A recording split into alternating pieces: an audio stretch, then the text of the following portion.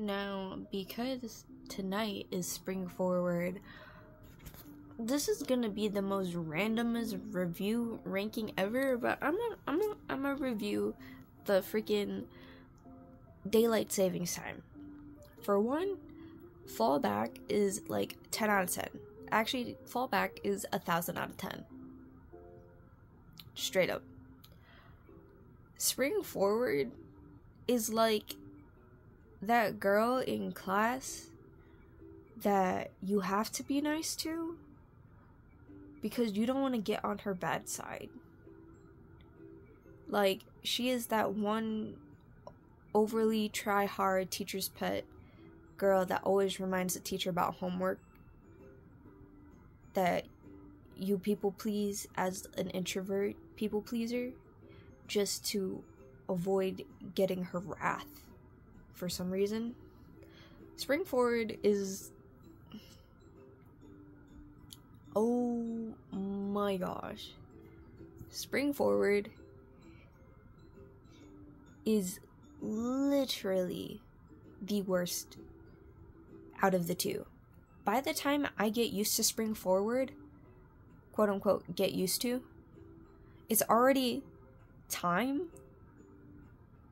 for Fallback. It is what it is. I don't make the rules. My circadian rhythm is just naturally on Fallback time.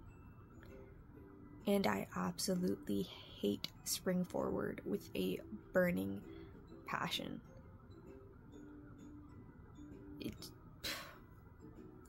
Spring Forward gets a negative 100 out of 10. I know it's just 1 hour difference, but holy,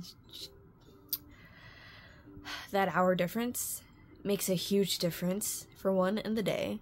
For two, in my anxiety. For three, in my quality of sleep.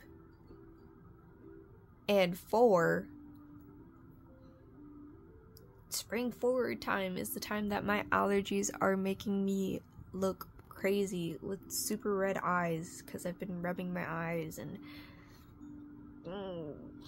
so many things. Fallback, I can't wait for Fallback to come back, but I feel like Fallback is always way too short by the time Spring Forward comes again, because Spring Forward is during spring and summer,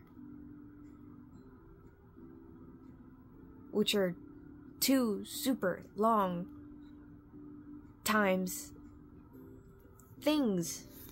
points in time that feel like it's just super, super long.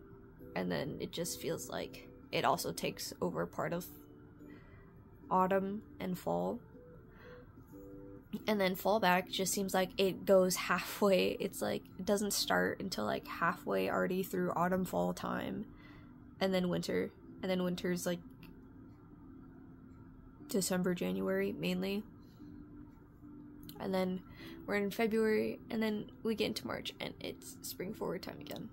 So I feel like Fallback is just the neglected time.